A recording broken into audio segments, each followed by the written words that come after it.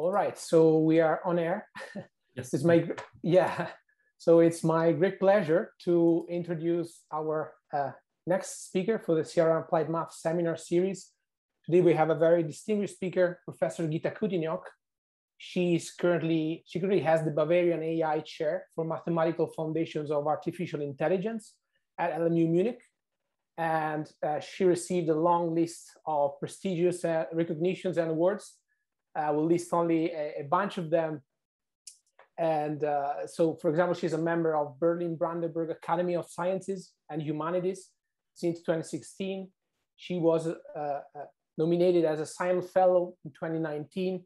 She was the plenary speaker at the European Congress of Mathematics this year, and she was invited to give a lecture at the International Congress of Mathematics in 2022. So Professor Kutiniok is very well known for her research in applied harmonic analysis, image processing, compressed sensing, and more recently on very groundbreaking results on the mathematics of deep learning. So we're really excited to have her in our series, and take it away. Thank you very much. Yeah, thanks so much for the very nice introduction. And I would also like to thank all organizers very much for inviting me. It's certainly a great pleasure and honor for me to give a talk here. So let me start by sharing my screen. Yeah, I think we all know how tremendously successful deep learning is these days, but we also know at the same time that there are still major obstacles to be overcome. And mathematics is the way to actually do that. And so in my talk, I would like to introduce you to the area of deep learning, what challenges there are for mathematics, and also show you some of the new results which have been obtained. Yeah, as I said, I mean, deep learning is already all around us. I mean, everybody knows about self-driving cars, telecommunication, speech recognition, sometimes also already legal issues. Job applications are sometimes already pre-screened using these type of algorithms. And then certainly also the whole healthcare sector, which, I mean, as we know, unfortunately these days became even more important than it already is. So there, I mean, for imaging modalities, but also reaching critical decisions. If we get a bit closer to sciences, I mean, we also see spectacular successes. I mean, just at the end of last year, there was this article about DeepMind's new AI algorithm, which they called AlphaFold 2. And as this article says, I mean, it could be considered a breakthrough in analyzing protein structures. And you see this here also in this graphics, that first things were stagnating. And then, I mean, there was a huge leap since these new type of algorithms were introduced. Then getting even a bit closer now also to mathematics or into mathematics, we observed that in the area of inverse problems imaging sciences, since about 2012, these type of approaches also have a tremendous impact. I mean, in basically all different types of problems, sorry. Think of denoising, edge detection in painting, and so on. Why? Well, I mean, because there's no rigorous model for what an image is. So that makes it very accessible by these learning type of methods. Now, there's a second mathematical problem setting where one would also think about using learning and deep learning type approaches, which is numerical analysis of partial differential equations. But there, I mean, it's not that obvious why this should be used, because, I mean, a PDE is a physical model. There's nothing to learn. But what turned out is that in the high dimensional regime, these methods are very effective. And so what you see is since 2017, also their research accelerates to bring these new methods now into this field. So this looks all very bright. But on the other hand, I mean, there are also people who kind of warned that right now, I mean, machine learning is, as it was stated in one of the plenary talks at one of the big AI conferences, machine learning and deep learning is some form of alchemy right now. So we are not as far as that we have a deep theoretical understanding. And this also causes certain problems. Think of trustworthiness. as it says here, computers can be made to see a sea turtle as a gun. So you can easily fool these type of algorithms. And some of you might have already seen pictures of this type where self-driving cars can be easily fooled by putting stickers on traffic signs. And then they make suddenly a very different decision.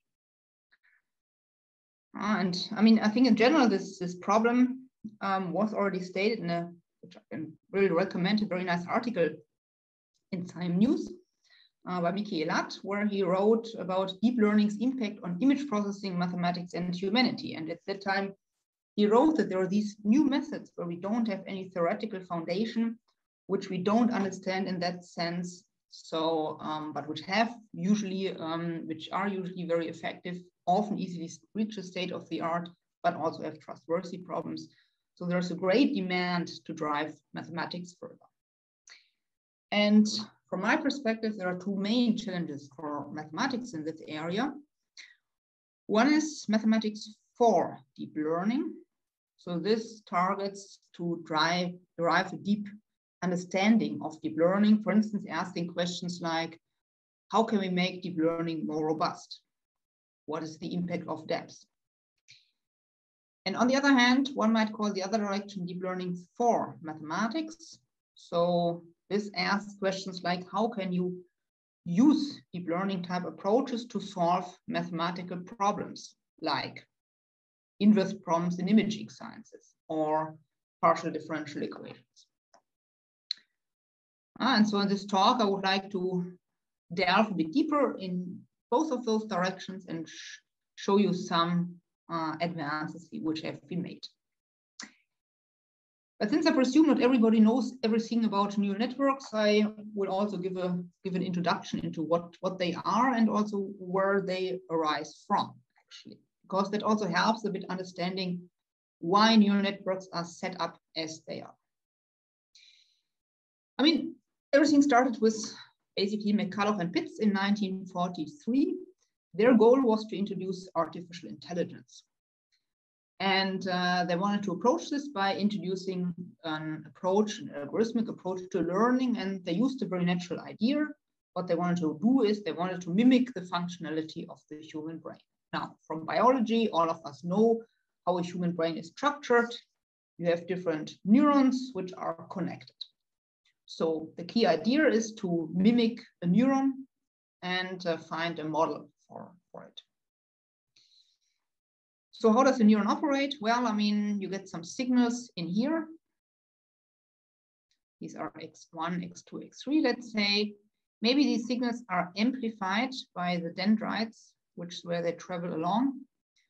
This is mimicked and modeled here by these weights. So what arrives is then Xi times Wi. Then everything is collected here in the soma. So everything is summed up here, which is the sum over Xi Wi. And now the neuron has to decide whether to fire or not. And this decision can, for instance, be reached here or is modeled here in this way that there is a bias B. And if the sum is greater than the bias, it fires. So you get an outcome 1. If it is not, you get the outcome 0. Yeah, so that's a very, very crude model of a natural neuron. And then, I mean, what we will do is we will connect these neurons and build a neural network. And the free parameters then are the weights and the biases. So this is what we will train later on given data. So now this is a mathematical definition of an artificial neuron. You have weights W1 to Wn, bias, you have an activation function, which is univariate. And then an artificial neuron is defined in this way. So it's defined on Rn. And this is formula, so it's rho applied to the inner product of x with W minus B. And you see the similarity to what we saw on the previous slide. There, the activation function was the Heaviside function. So you had either fire or not. So in that case, the Heaviside function was chosen. But I mean, you can imagine you have a whole zoo of different activation functions which you can select. So for instance, if you like something smooth, you can take the sigmoid function. What is typically used is the so-called ReLU, the rectifiable linear unit, which is just the max of 0 or x. Piecewise linear function, but it turns out that this function makes the network easy to train, but still it has superior performance. So this is usually used in all applications these days. Now we need to connect those neurons, and we will get then compositions of affine linear maps and activation functions. And let me show you just one example. So here you see now a neuron, all these yellow dots are artificial neurons. You see something incoming and then one outgoing dendrite. And also here, something incoming, outgoing, something incoming, outgoing. Now, how do you write this in mathematical terms? This is what you see here. So you have here x, x1, x2, x3. You multiply this matrix. You multiply this matrix to x, and you see, I mean, this now exactly mimics these connections. The first output is this weight times x1 plus this weight times x2. These are these two connections. Now the second output is this weight times x3, which is this, and then similarly also in this case. In here, now you apply the different components of the bias vector and also the activation function component-wise. And then you keep going. Now this part is again modeled by this matrix here. It goes to R2. You again apply the bias vector and so on. And what you also now immediately see is that if you aim for sparse connectivity, so very few connections, you need sparse matrices. So there's a direct connection. Now from this, I think it's very easy to write down what a complete neural network is. So now you just extend this part. And so an entire neural network is now a function from RD to some RNL, where NL is typically chosen to be equal to 1. And again, you see it's a concatenation of affine linear maps. So here I use the abbreviation TL. And here you have the weight matrices and the bias vectors, affine linear maps, and then an activation function, and so on. Of particular interest is certainly, I mean, the dimension of the input layer, the number of layers, capital L, which coincides with the number of affine linear maps, and the activation function. Okay, so that's what a neural network is.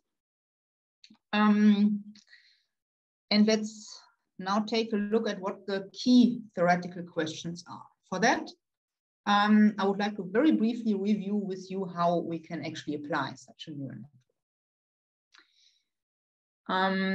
So what's the task typically? I mean, usually a neural network is used to approximate certain functions, which you don't know, from which you just know sample values. So let's imagine the classical scenario. You have a classification function, maybe defined on a lower dimensional manifold, which is the case in imaging sciences. And what you just have at hand are sample values. And so computer scientists like to separate cats from dogs. So imagine you have your manifold here. One area you have images of cats, the other area is images of dogs, and those are maybe mapped to the value 1 and those to the value 2. So you have a lot of images of cats and dogs with the labels associated. These are your samples. Then you split this into a training and a test data set. The training you use for training and the test, well, I mean, you don't show the neural network. You just use it in the end to check the performance. The next step is to select an architecture of a neural network. So you need to select how many layers to take, how many neurons in each layer, which activation function. Maybe you don't want to have a fully connected network, so you pre-select certain entries of these matrices to be set to 0 already at this point. And once you've selected the neural network, you need to train it. And we already discussed before, what you now train are the weights and the biases. So you train and learn these affine linear functions. So the entries of all weight matrices and the entries of all bias vectors. And you do that by solving an optimization problem. So let's take a closer look at what you actually do. This is my neural network function. And what I want is Yeah, so with my neural network function, I want to approximate f. So what I want is now that the neural network evaluated in these xi's is close to f of xi, which I know.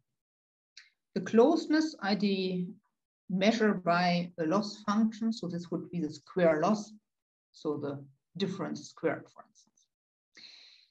Then I might want to incorporate additional properties of my weight matrix and the bias vectors. Maybe I even want to force them to be sparse. So this I can do here by using the regularization term. So maybe I place EL1 norm on to promote sparsity. I solved this optimization problem by typically stochastic gradient descent.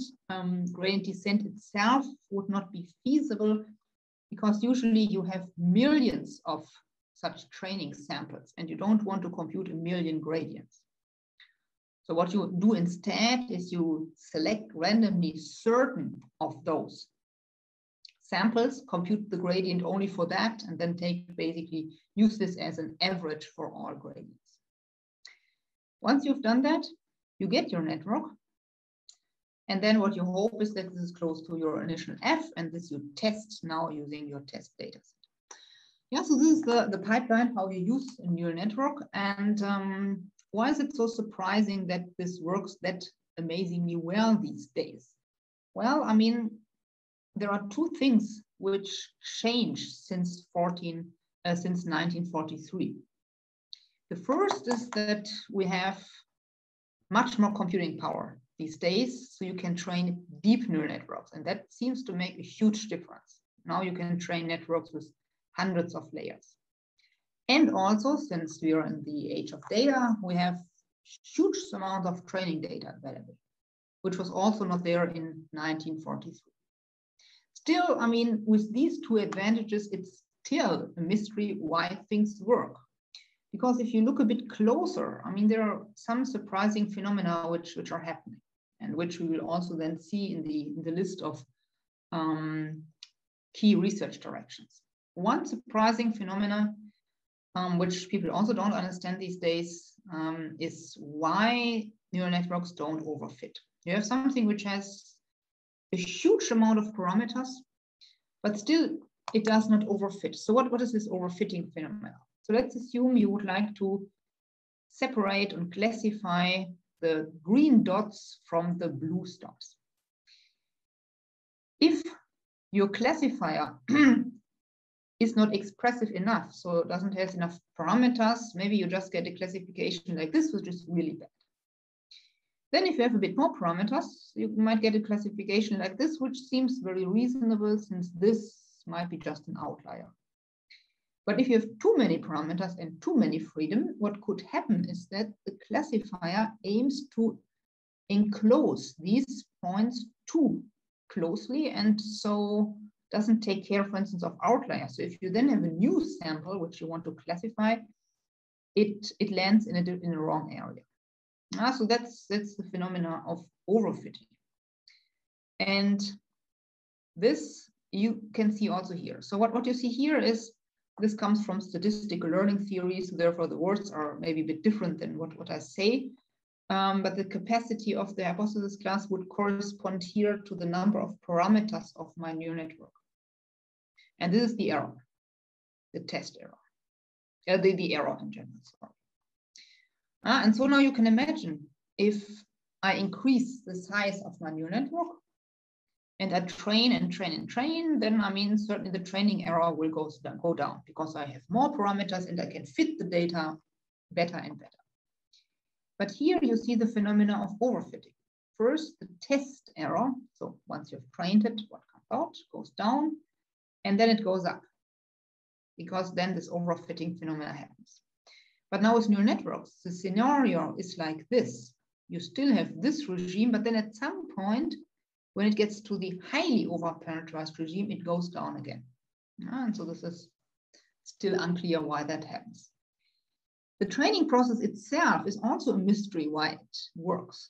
Because you see, I mean, here you see gradient descent. So it works, it goes in the direction of the gradient and it hits this local minimum. With stochastic gradient descent, I mean, the path is much more erratic because of this randomness. And so, okay, so here it lands in the global minimum. But it seems to be, I mean, not a really straightforward path. It seems to happen just by accident to some extent. Yeah. And then if you imagine that the energy landscape also now looks like this, I mean, it seems like a really mystery why good local minima are found. So let's come to the key research directions in mathematics for deep learning. I mean, the first is what people call expressivity. Can I have a question? Can I ask a quick question? Please. Yeah. Could you go back to the previous slide where you have this over parameter? Yeah. So in this graph below where you have two plots, these are the risk, you mean it's like the theoretical one or like the one that is obtained by a certain algorithm? Because if you have more parameters, then you should theoretically fit better, right? But so this overfit, this double whale, is it corresponding to like theoretical estimates or just practical algorithms? So this is by algorithms. So typically by stochastic gradient descent, and this is what you observe. It would be a dream to actually have a theory which would explain why this happens, but this is still lacking. There are some interesting approaches, but I mean the complete picture is still on the theoretical side not understood. Okay. Okay, so the first area is expressivity. So this asks the question how to set up a good network architecture, or as I say here, which aspects of the network architecture have what type of impact on the performance later on. So this requires data harmonic analysis, approximation theory, areas of that type. And this is maybe the most explored area already at this point. The second is learning. So then you train your neural network and you wonder why stochastic gradient descent behaves that well. So why does it converge to good local minima? I mean, the problem is highly non-convex. Yeah? So that's the mystery. And there are also a lot of interesting approaches now, even using areas like algebraic differential geometry, optimal control, optimization. Then what people call generalization. So this is basically the out of sample error. So the question there is, why do neural networks not overfit? What is the role of depth? Why does it work much better since we can train deep neural networks? And you see also there, I mean, here typically methods from learning theory, statistics, probability theory come into play. Now, if you view a deep learning problem as a statistical learning problem, then you see the error of a statistical learning problem has three components: the approximation error from the hypothesis class, the error from the algorithm, and the out of sample error. And this corresponds exactly to those three research directions. But then there are also other directions which I find personally also very exciting, in particular explainability. Explainability takes a bit different path, and it assumes you have already a trained neural network, maybe your colleague gave it to you, and now you would like to understand it. You would like to understand in particular how it reaches decisions. Or you have an algorithm and you need to explain the customer why a decision was reached. And so this requires, for instance, tools from information theory, uncertainty quantification.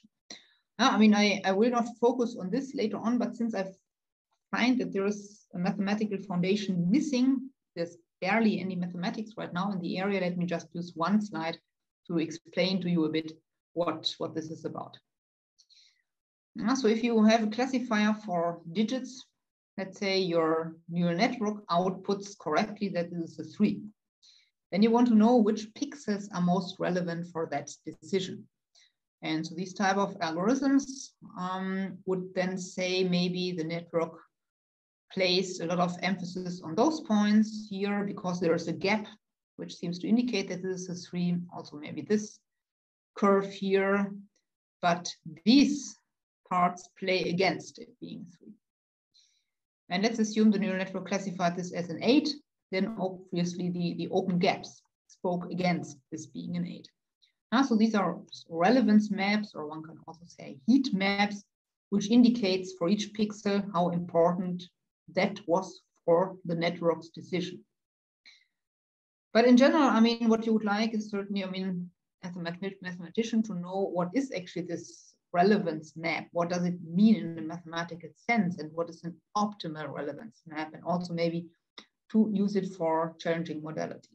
I mean, we have some work in this direction where we use information theory, but still, I think a mathematical explanation and the foundation is still, I mean, large parts missing. And I think the ultimate vision in this area is to, in the end, get an explanation which is indistinguishable from a human being. And obviously, I mean, this area is highly interdisciplinary and also requires then to introduce novel mathematical tools. So these are the four maybe main directions concerning mathematics of deep learning, with a lot of interconnections like robustness aspects, something of that type. Then deep learning for mathematics. So there's first the area of inverse problems, asking, for instance, how can you optimally combine deep learning with model-based approaches? And also, maybe in the end, we can replace our classical algorithms completely by neural networks. But at this point, it seems, and I will also show you examples, the best to combine both worlds. And also here, I mean, certainly areas of this type play a significant role to attack those problems. And then the area of partial differential equations, asking in particular why the high dimensional regime, why neural networks perform that well in the high dimensional regime. Now, if you look at those problems, the neural network usually plays the role as an approximator, and you can then ask the question, are neural networks at least as good as all previous mathematical methods? And then secondly, maybe they are even better. So this is the first question we need to ask ourselves, and this is a question which goes in the direction of expressivity. So asking, are neural networks as good as the previous approximation methods which we had? And for that, analyzing this, I would like to first briefly review classical approximation theory, and we will then see that neural networks are indeed as good as those tools which we had at hand before. So what is the goal of classical approximation theory? You have your favorite class of functions, let's say in R2RD. You have a representation system, and now you want to know how good this representation system is for approximating functions from C.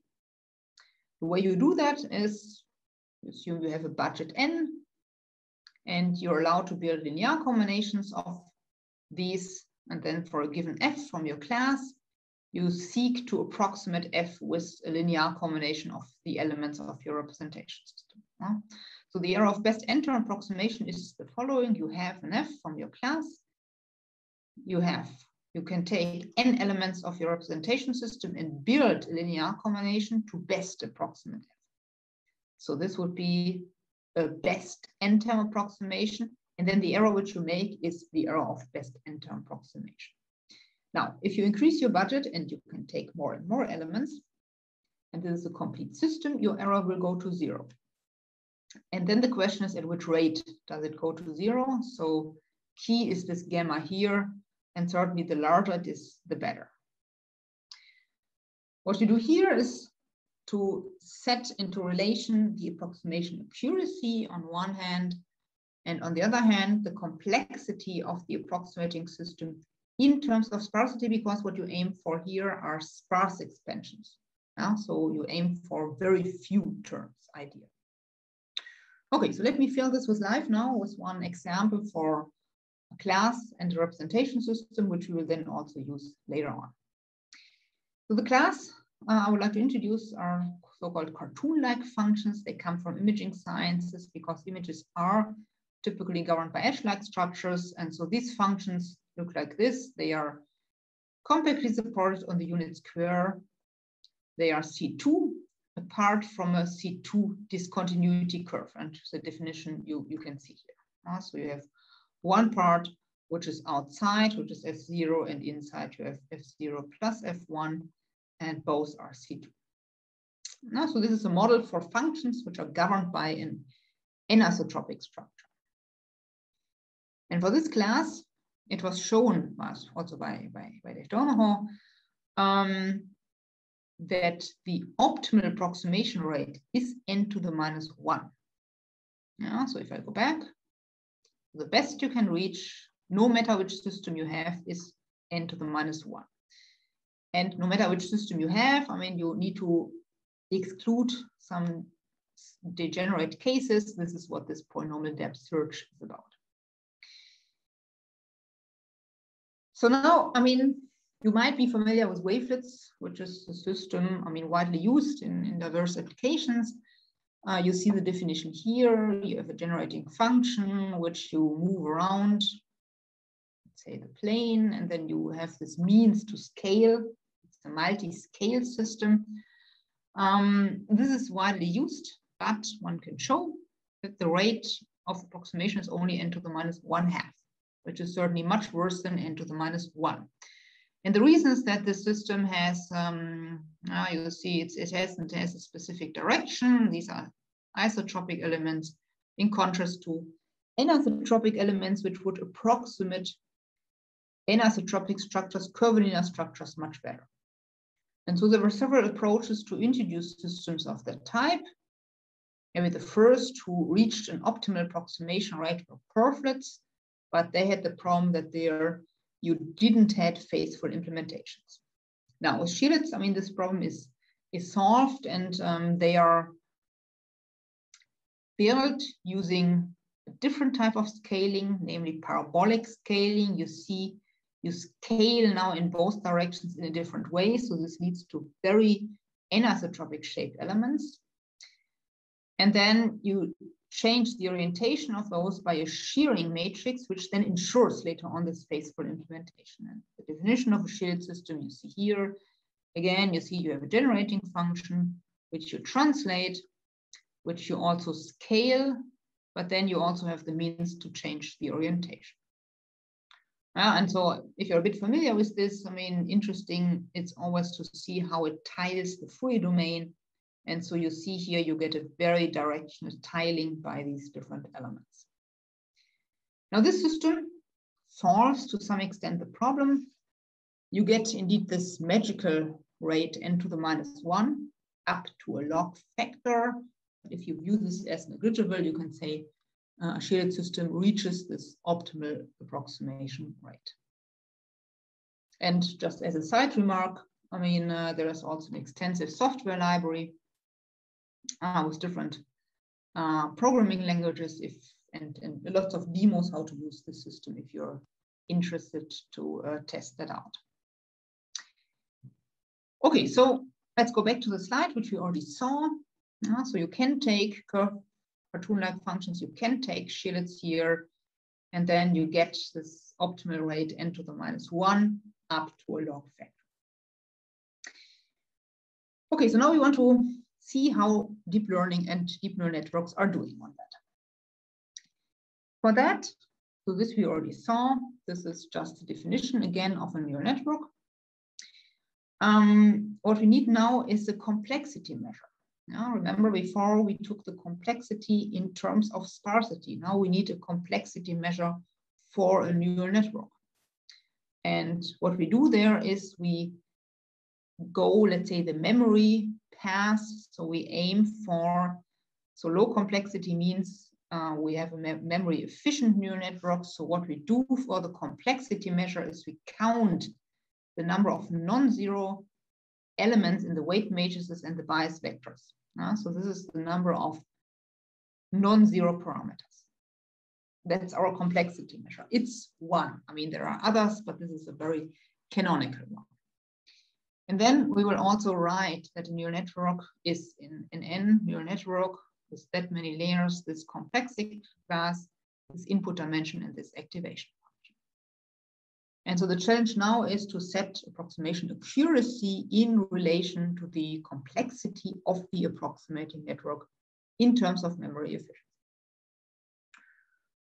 And there are already several results in this regime. A very classical result is the universal approximation theorem, where you have a continuous function on a compact domain. And the result then says that for every accuracy, you can find a neural network which has this shape, so it has just one hidden layer, which approximates this f with this accuracy. So in a nutshell, you can say with shallow neural networks, just very few layers, you can approximate every continuous function on a compact domain with arbitrary accuracy. So that seems an amazing result. Still, one problem here from our perspective is that the complexity could be arbitrarily large. Because here, I mean, you don't have any control over n. Then there are other results. I mean, for instance, Jarodsky has beautiful results in this direction. So here he takes s times continuously differentiable functions, and then shows, here you see now rho is the ReLU activation function, that he can approximate f with neural networks. And you see the complexity appearing here. So indeed, here you can set into relation the approximation accuracy with the complexity. However, this is not an optimality result. It's not an optimal bound. For getting an optimality result, what we need is a lower bound on the complexity.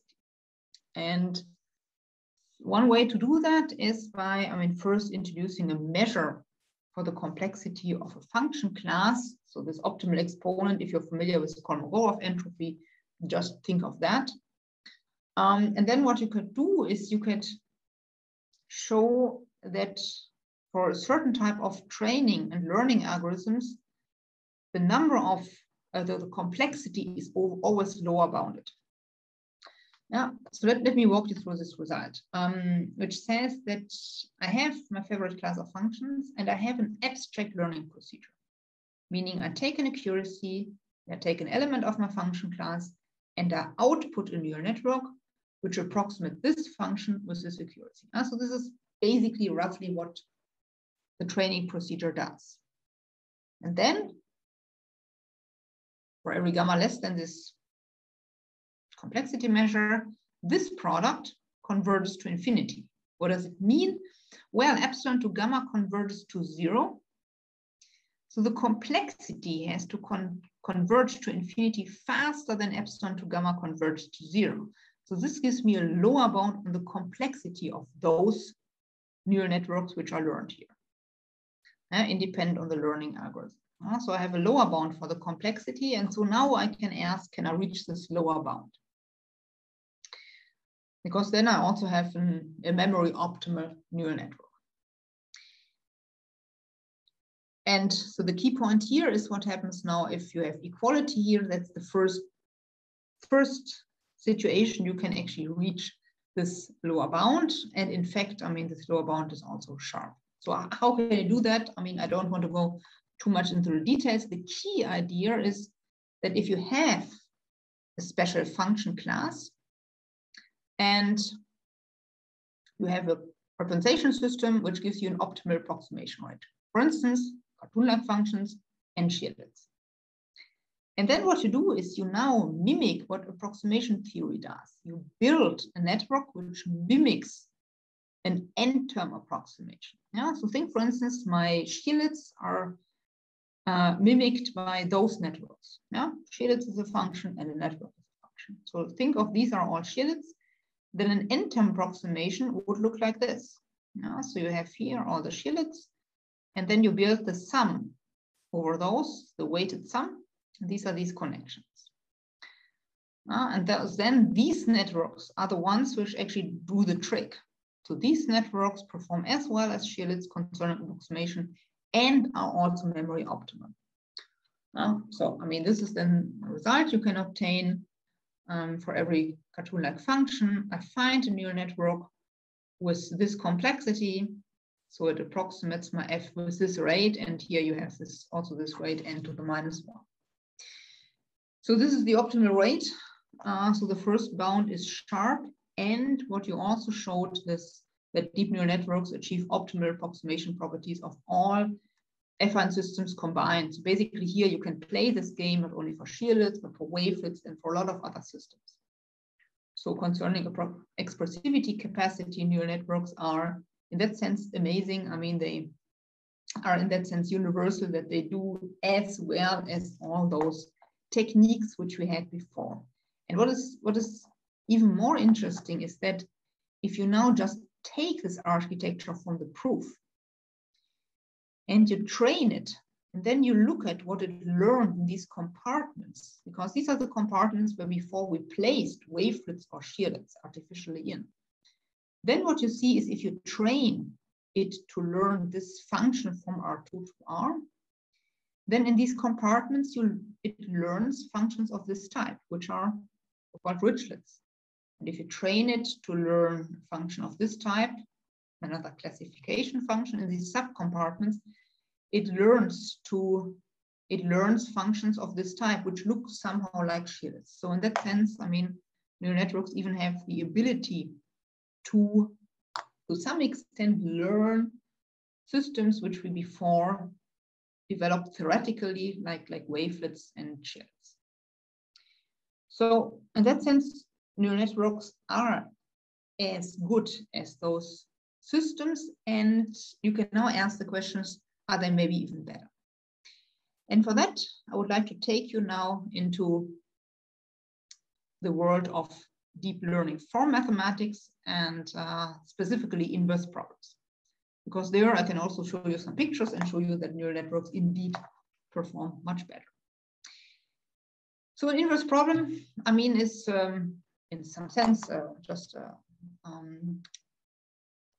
an operator equation to solve. You have an operator, let's say, from a Hilbert space X to another Hilbert space.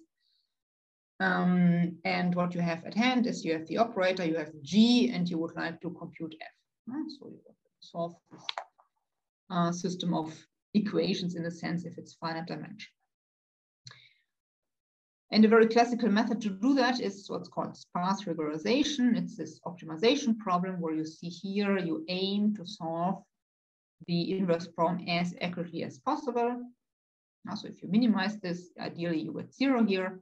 And then you have another term where you can incorporate properties of the solution. So here one typically chooses a representation system and it's like, for instance, shearlets, and assumes that for that F which we seek, this is sparse.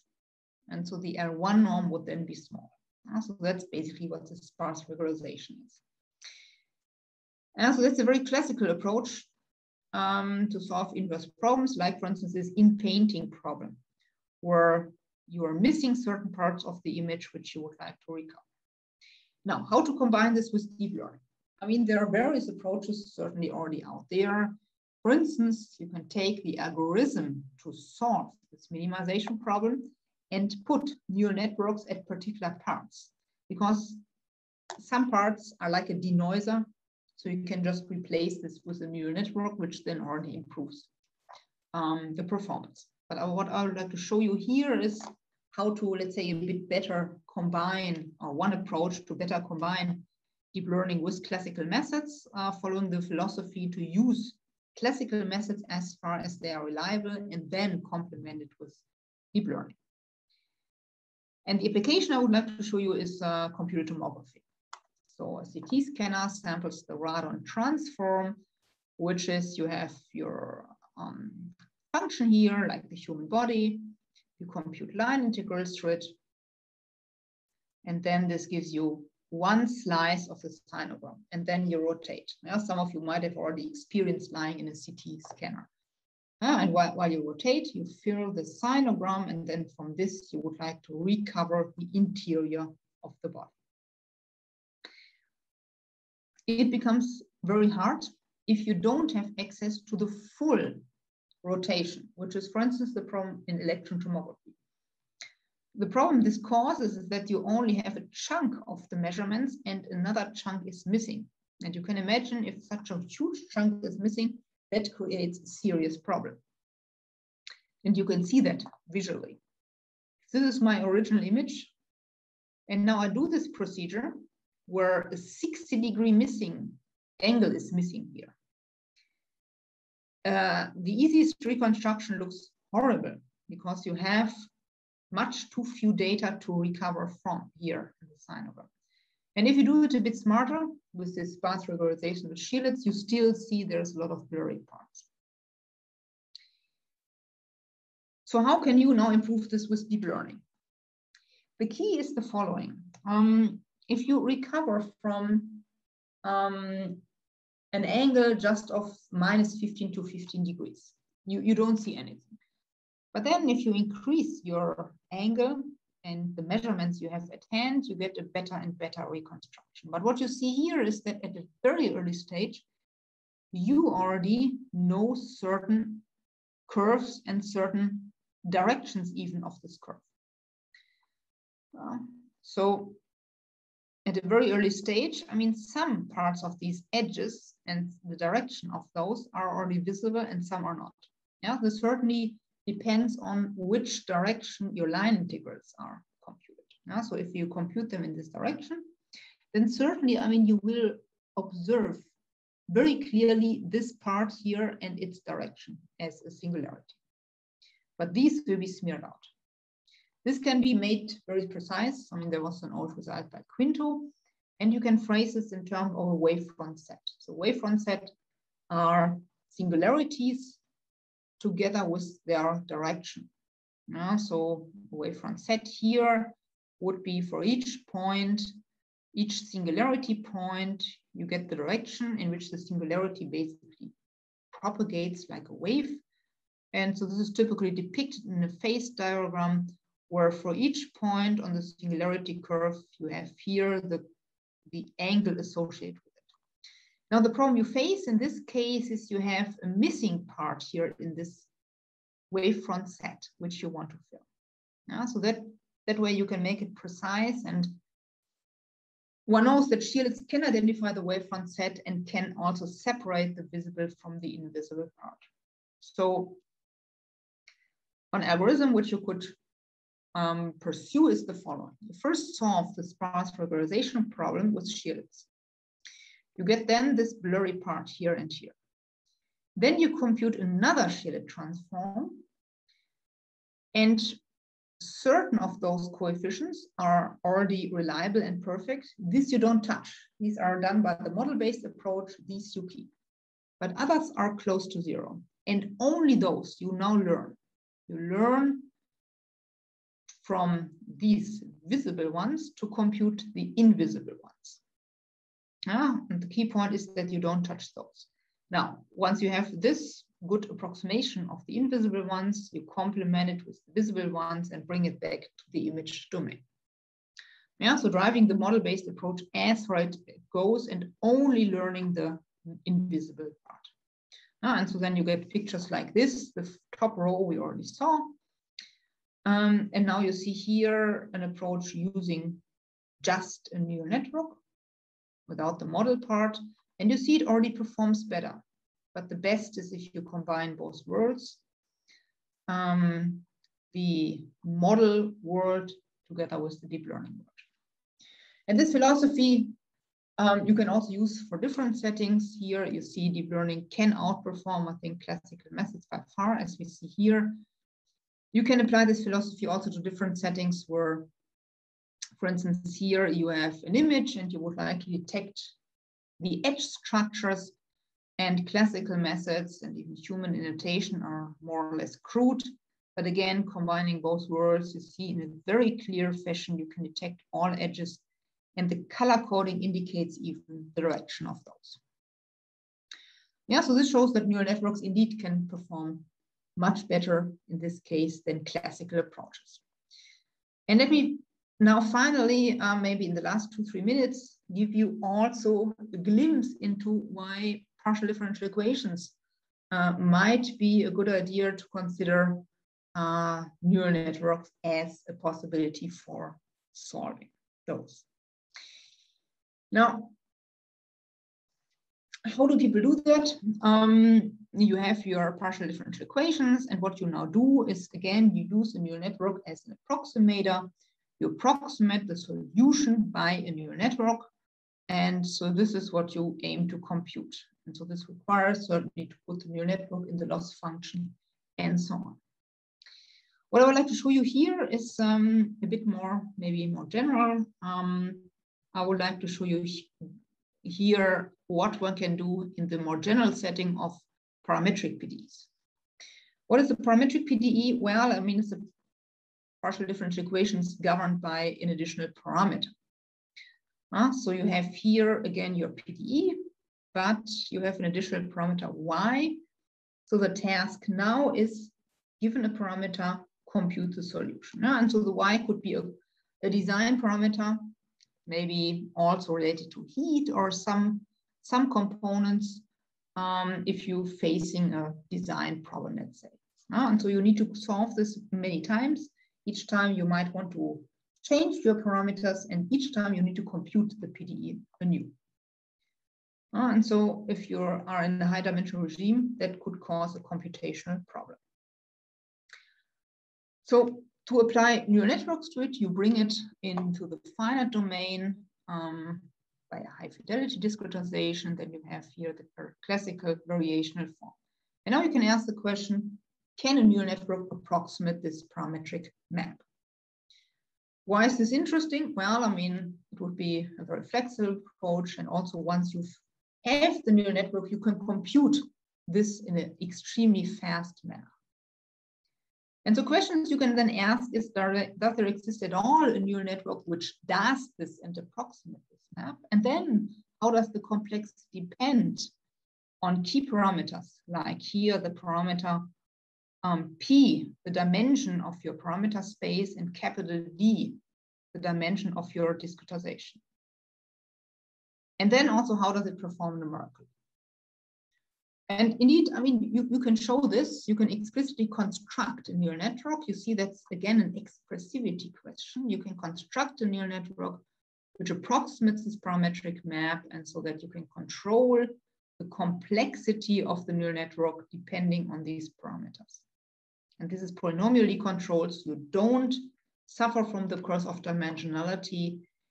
And then you can also check that numerically by extensive numerical experiments. And again, I mean, also there you can see that a neural network doesn't suffer from it.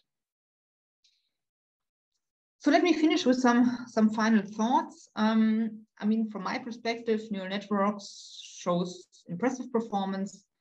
But I think it's a very exciting area for mathematics because the theoretical foundation is largely missing.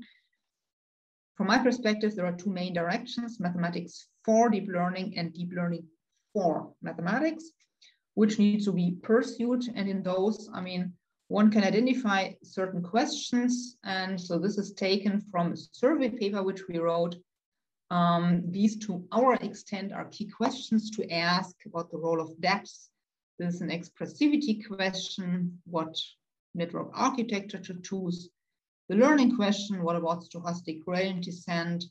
Then questions from generalization, questions from the numerical side, like from inverse problems and from partial differential equations. So from my perspective, as I said, I think there are really exciting future perspectives for mathematics in this area, and this area also needs mathematics to a large extent, as I hopefully showed you. And with this, I'd like to conclude, and thanks a lot for your attention.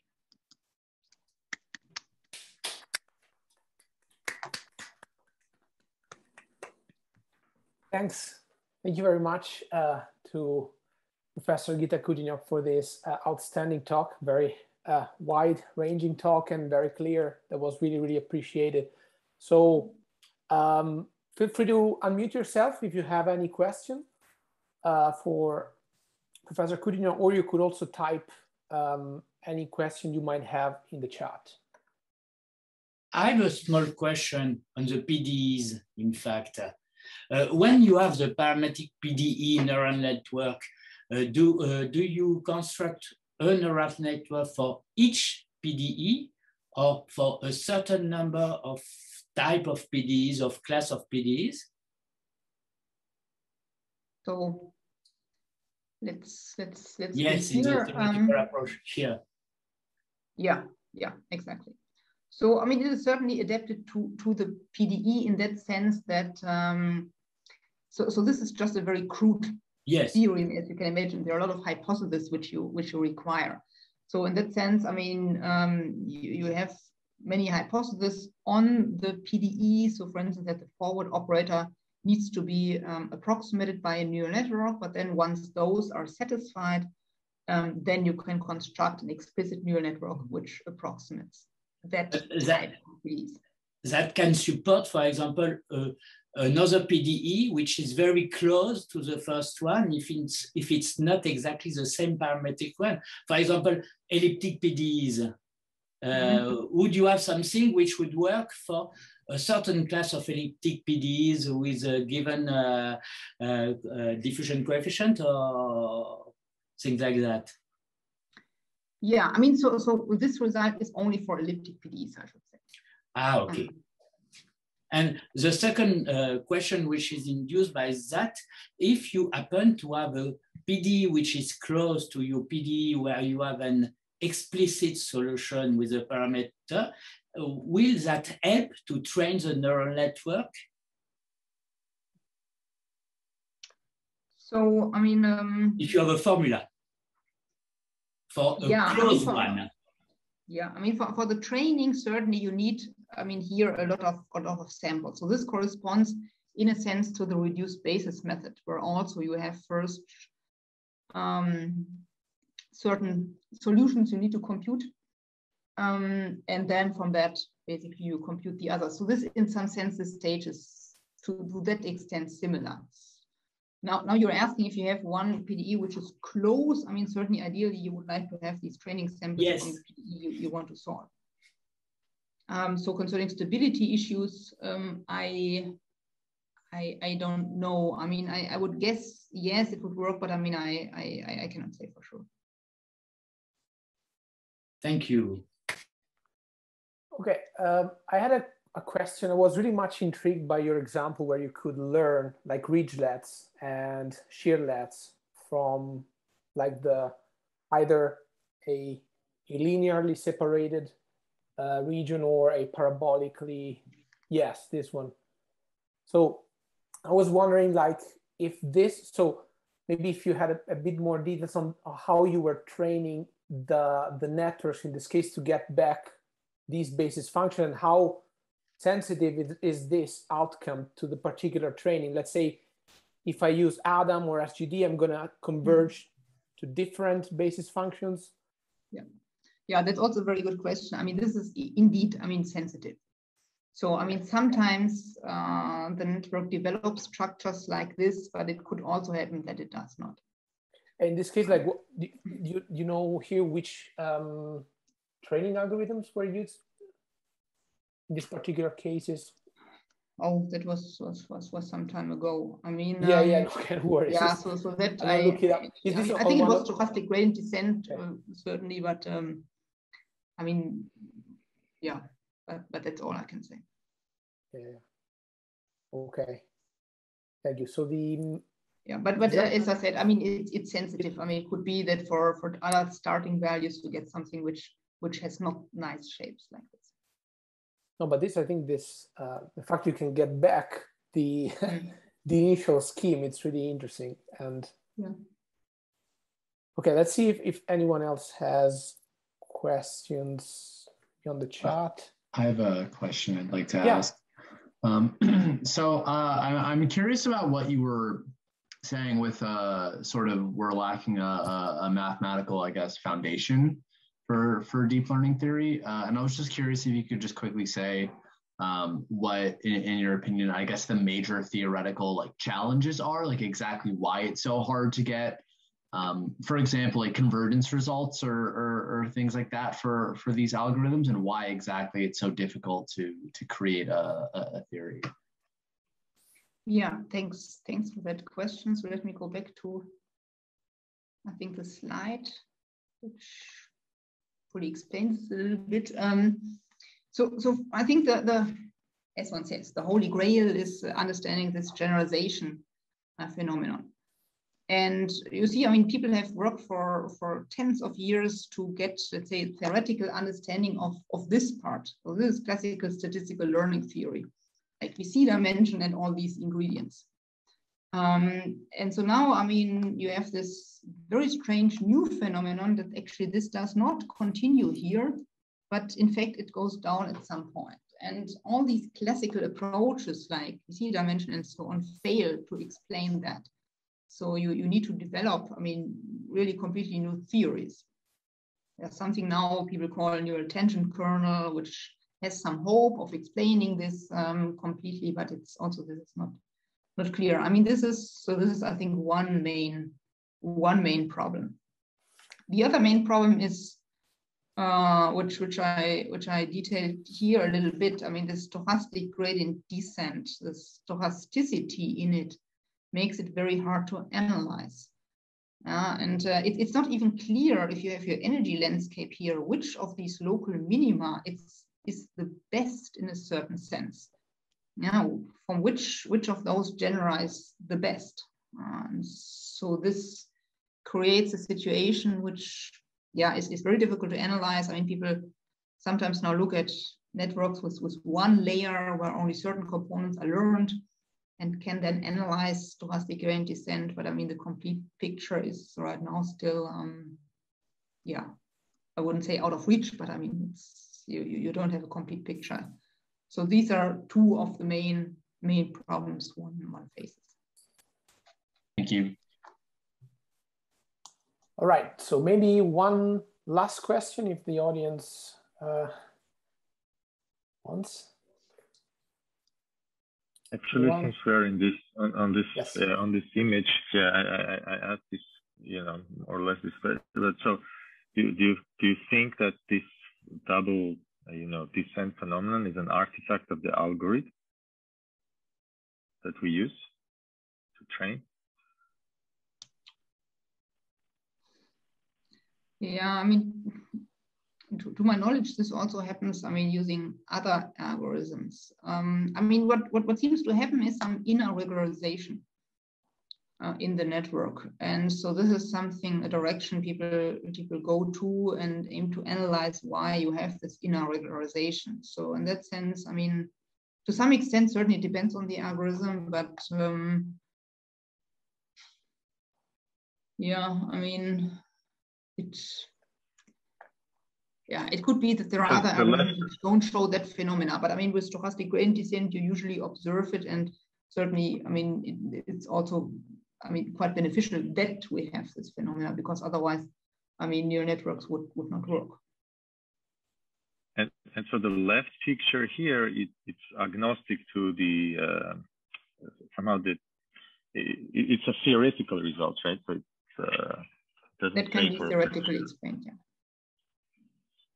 All right, so let's thank the speaker again, and I would, perhaps stop the recording. Now we are, past 1 hour. So thank you very much.